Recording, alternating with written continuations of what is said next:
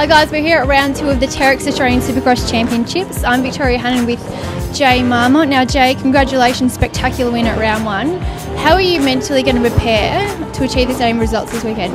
I'm just going to go into the same way I went into round 1 and let's stay open-minded, try and execute everything right on the race day and just go out there and be smart. I know, Chad's here this weekend, so the hype of being at Phillip Island and plus him being here is definitely going to be a lot higher, but just go out there and be smart and try and come out with the same result. Yeah, and speaking of Chad, what are you going to do to defend your title from him? Well, obviously he's here for the last 3 rounds and everyone knows how such a dominant rider Chad is, so one DNF and it gives him the championship. So I've got to be smart each weekend, make sure I qualify, stay on the bike, and just ride solid for that whole 20 laps, and who knows, even try and battle him for the race win. So looking forward to racing him, and looking forward to racing here at Phillip Island.